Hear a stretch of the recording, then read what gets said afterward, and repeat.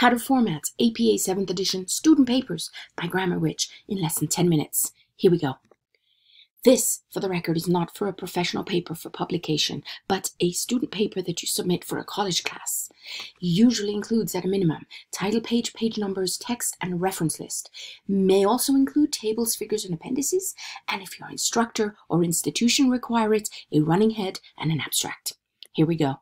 We're going to start with a Word document. We're going to open it up. We're going to save it. APA 7 student paper template. That way, each time you have a paper to do, this work is already pre-done. Here goes. Under the Home tab in Word, you're going to select one of these approved fonts. This one is my favorite.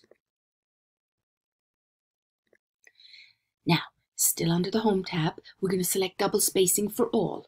Remember, there's a couple of exceptions. That's the title page usually has the extra double space between the title of the paper and the byline, and sometimes in tables the text inside it can be single spaced or even 1.5 rather than double spaced. This is how it looks. Under the Layout tab, we're going to select margins, 1 inch all the way around. Easy peasy. Back in the Home tab, select the Align text to the left, leave the right margin jagged. Awesome. Now, we're going to insert page numbers, top of page, header, and right. Excellent. We're going to now go to the title page. We're going to center align the title page. This is our one exception to the left align. Our title of the paper is in bold, centered about 3 or 4 lines down from the top. We start with the name of the author or authors. There's an extra space between the title and this byline. And then we do not put professional titles in our name, just first, middle, last. Underneath that, affiliation. Underneath that, the course. Underneath that, the instructor name. And finally, the assignment due date. It looks like this. Follow the format for the month, day, and year. And of course, your professor can get titles. Here are some examples. If your authors come from different institutions. And finally, after the title page, we do a page break. Either we're going to put an abstract or we start with the text right away. If we start the first page of text after the abstract, it's going to be usually the introduction. So we don't need to title that introduction. That's redundant. Just start by tabbing, level 1 heading for the title. And then if you look at the titles, under that, there are 5 levels. Follow this format. Outstanding. It looks something like this. The introductory paragraph right under the title of the paper. Notice I tabbed the first line. Tabbing is 0.5 of an inch. And then you continue blah, blah, blah. The Grammar Witch absolutely rocks. Here's my level 2 heading. Again, I tab and I begin writing. Then I decide I need subcategories. So I create a 3rd level heading. First accident, after which I tab start my paragraph. The Grammar Witch is the coolest person on the planet. She's teaching you some awesome stuff right now. 2nd accident, here we go, noticing a pattern.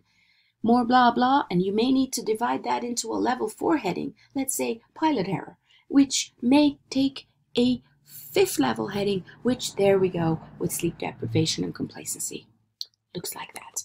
Setting up these Word docs, easy peasy, use the tab key for that 0.5 of an indent.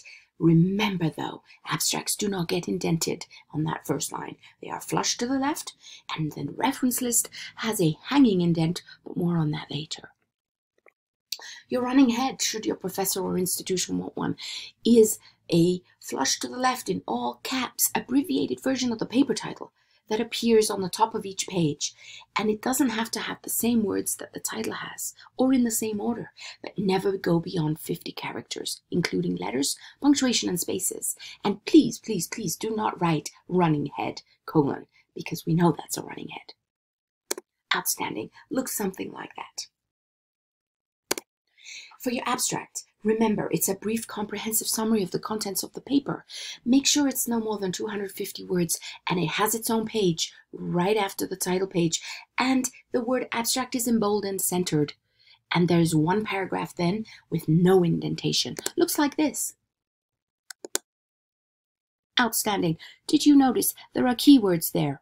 Why? Some people put a keyword section at the bottom. They're words, phrases, or acronyms that describe the most important aspects of the paper. Like for indexing in databases, it helps readers find your work during a search.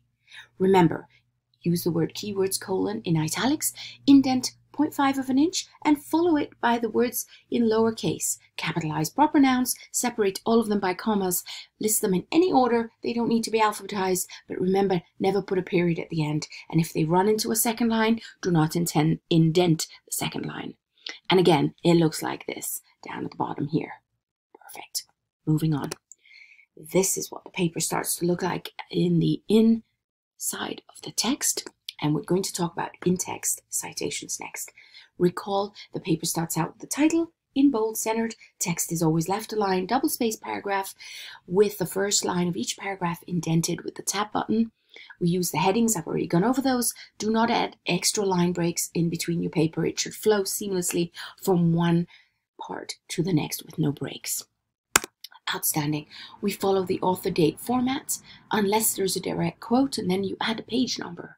If there's multiple pages, the P period becomes PP period, and if they're not continuous, then you don't put a dash, you put a comma.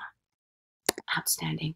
Personal communications cannot be replicated, so you do not put them in the references, just in text, and it looks like that. Outstanding. Here are some examples of in-text citations when you have 1, 2, 3 or more authors. And then if you have a block quote that is 40 or more words, you do not use the quotation marks. You start a new line and you tab it. And then at the end, after you reference the source in parentheses, you remember to never add a period. Should you have 2 paragraphs of a block quote, the second paragraph starts another 0.5 in. So there's 2 tabs. So essentially 1 inch from the left. If you insert your own words into a quote, always use the square brackets. If you take words out of a quote because it's too lengthy and cumbersome, ellipses are what you put in, those 3 little dots. And if you see a typo in the original, then you're going to put SIC italicized in your square brackets. Outstanding. Tables. If you do have a table, flush to the left, you put the title, Table 1, followed by Table 2. You put the name underneath it, double space it, it's in italics. And at the bottom of the table, you might want a note to explain it.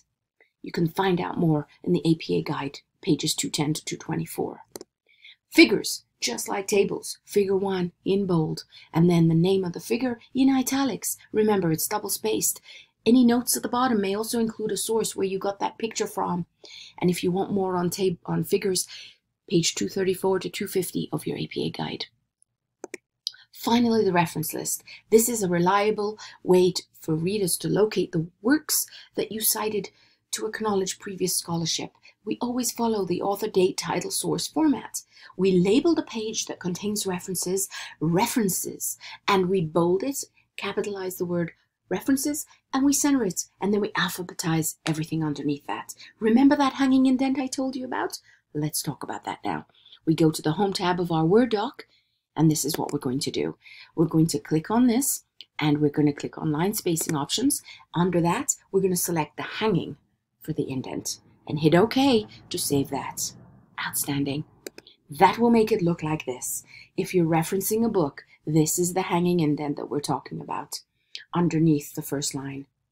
If we're talking about a journal, this is how it looks. A YouTube video, a website. More examples can be found in the APA guide, pages 313 to 352. There's also legal reference pages that you should know about on 355 to 368. Remember to alphabetize your references. And finally, this is what it looks like completed. If you put any material that supplements your paper's content but would be distracting inside the text of the paper, you place it in an appendix after any references, footnotes, or tables and figures, and then you label it Appendix A, Appendix B, and so on and so forth. You must reference it at least once in the text so people know to go to the back of the paper and look for it. Great source on the APA 7th edition, either their textbook or their website, sample student paper to make sure you've dotted every I, crossed every T, pages 61 through 67, and I promised would be in under 10 minutes. Thank you very much.